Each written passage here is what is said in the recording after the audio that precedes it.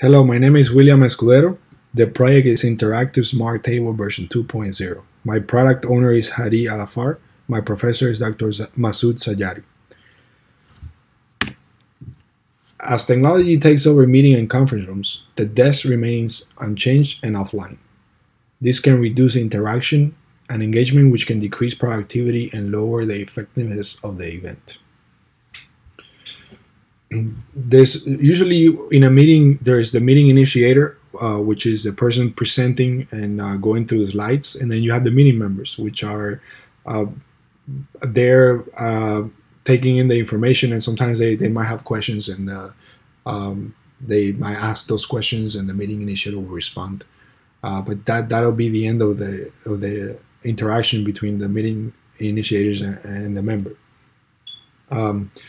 What the InteractiveSmartTable is trying to do is connect every meeting member together by placing a smart display at every seat and connecting them together. This smart display is powered by the SmartTable software suite, which is basically a collaboration suite that provides a shared canvas. So basically, you have the shared canvas like a whiteboard that you could brainstorm, and it's connected to everybody else. So whatever you do on that canvas, it replicates to the other screens, and everybody can collaborate. So let's say you have an idea that deserves further developing right there in that meeting. Everybody can just use the smart screen and brainstorm on that idea in the meeting. They don't have to wait to go back to the offices or whatever and then write in the ideas, or they can right there collaborate and come up with at least some reference for later.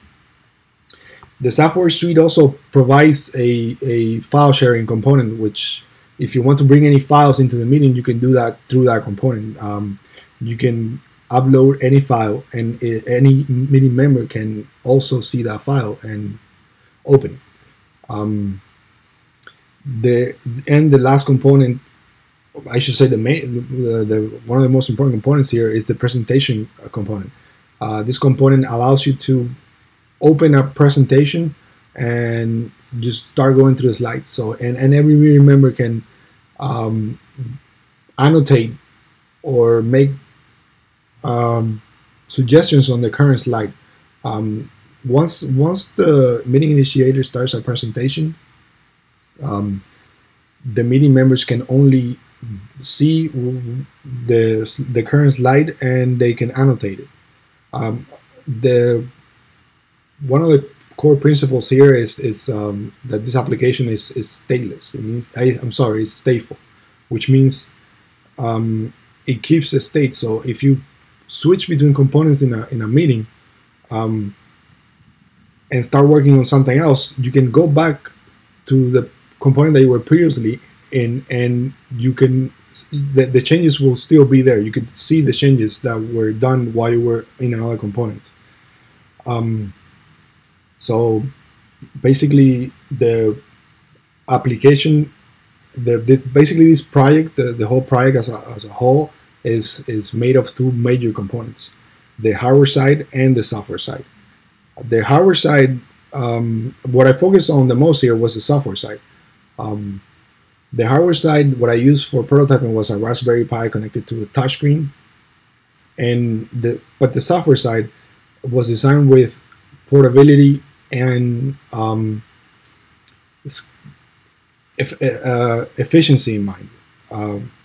Why I do this is because the software needs to be able to run on commodity hardware. It needs to be able to run fast, because this will drive down the price point for the table, which can potentially increase the adoption rates. Here we have a diagram of a very high level diagram of what this project, the software side of the project is. The application was done with the Electron.js app, which basically allows you to take almost all the web technologies used that are cutting edge today, and use that to build a native app for the whatever OS that you can run on your hardware. So the one of the seats runs the say one of the seats runs the screen there, and it sends the other part of this project is the backend. I should mention the backend was done with PHP using the G framework and a MySQL database. Here's a diagram, a very high level diagram of the backend. The green is the core functionality, and the orange is the REST component. Basically, the core functionality is exposed through the REST. It's exposed outside through the REST component. So the application makes requests using the REST API. And the REST API passes down the data to the core. The core processes it. For instance, going back to that file sharing component, if I were to upload a file, that file gets uploaded to the cloud. So the request will come into the REST API, and the core would take that data and upload the file to the cloud. In this case, for this project, it was the Amazon cloud, or AWS. Going back to the diagram here. And so now I would like to go ahead and present what was done in this project in regards to the application. Okay, let's see here. So let me run the application.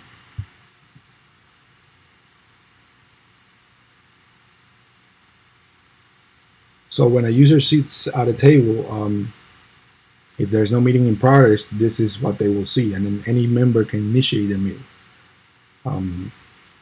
So let me go ahead and do that. So right now I'm initiating the meeting, and so I'm dropped into the shared canvas component. On this component, you can write anything. You can manipulate any media that's on this canvas, make it bigger, smaller, put it sideways, and stuff like that. Then you got your basic shapes. This is not entirely completed, the basic shapes, but it's an option there. You can also drag and drop media onto the canvas, because I know sometimes you have some images that you want to bring into a brainstorming session. So say I want to do that, so I can go ahead and basically just drag that image onto the canvas, and it'll become part of it. It's pretty much all the images are supported here.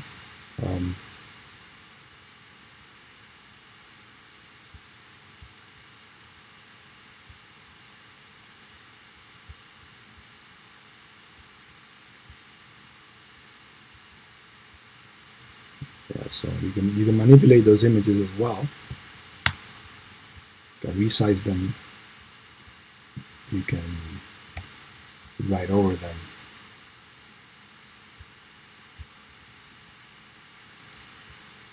You can annotate them, stuff like that. You can also drag and drop YouTube videos. In case you have something that you want to add, you can just simply drag that link onto the canvas, and then it'll create kind of like a preview of that video with a thumbnail, the title of the video, and the address. In case you want a reference to that video later, and you can also, if you double click that element, you can play that video.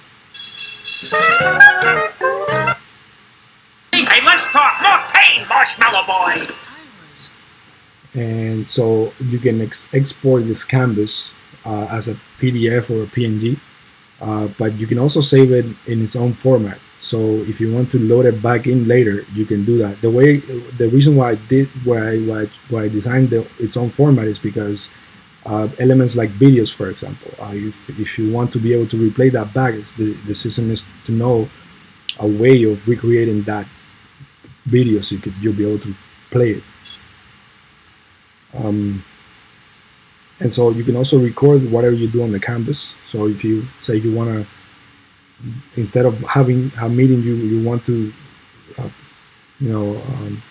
conduct a class or whatever, you could record that and play it back later. And so basically, this is what will be running on the hardware.